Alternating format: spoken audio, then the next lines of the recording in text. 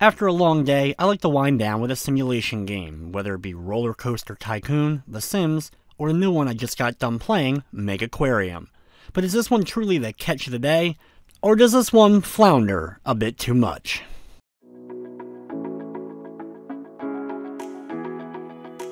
Megaquarium is a simulation game where you're taking the role of an aquarium owner, and your goal is to, of course, create the best aquarium possible. The game includes two modes, a campaign mode and the sandbox mode. In the campaign mode, it's broken up into 10 main missions. A lot of these missions work as kind of extended tutorials. The campaign itself isn't particularly long, but I honestly do recommend definitely checking it out first before jumping into the sandbox, as it'll greatly help you get ahead in the game.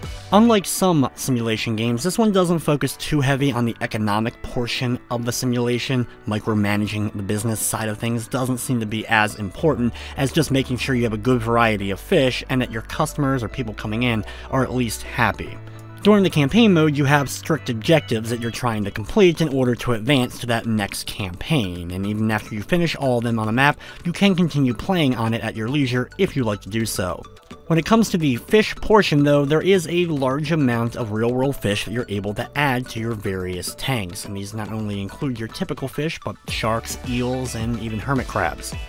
Each one of these fine sea creatures do require different setups for their tanks, whether it's a certain amount of heat, or hiding places, or grass being included. And the more fish, and more different fish, the more potential problems that you have. The game isn't very punishing if you make a mistake as far as setting up your tanks.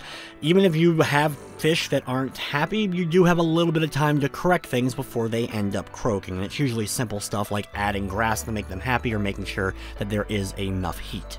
Once you correct whatever the issue is, though, the fish are instantly happy, you're not getting penalized, and nothing really seemingly gets overwhelming to the point that I had to completely restart any of the maps. While you're playing, if you're unsure if a fish will work out in a tank, thankfully it does warn you, saying, hey, this doesn't have enough heat, or this fish will end up eating the others if you place it in this tank, so you may want to be careful. There are a few other objects to deal with outside of just the fish. You do have pumps, filters, and the like. You'll have to either set them up around the tank or around pumps that are then connected to the tanks. You also have vending machines and benches that you can place around to keep your patrons happy. And lastly, you do have to manage your staff. Each staff member does have potentially different stats. There's 5 categories for them to have stats in, and of course you can also set it up so they only work in certain areas or only do certain tasks. It's not overly complicated by any means, but at least it's a nice addition. While each one of the campaign maps starts off relatively small, you can expand it quite large with a lot of tanks and a lot of things going on. Once you build up the map really big, it can be a little bit hard to kind of navigate and make sure that everything is going in order, switching between things, and even the menu in general is a bit clunky. They did their best trying to convert this over from PC, and it's okay, but it's not the strongest of this type of game on the PS4. From the technical side of things, I ran into no problem as far as glitching, slowdown, or crashing of any type. Even with pretty large maps, the game was running pretty well.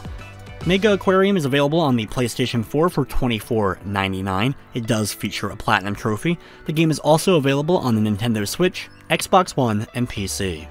Overall, Megaquarium is a fun little simulation game that doesn't have a ton of meaty features that some may be seeking in a business sim game, but what ends up being here is a fun casual simulation experience that's pretty accessible and works well on console. With everything said, I'm going to be giving Megaquarium on the PlayStation 4 a 7 out of 10.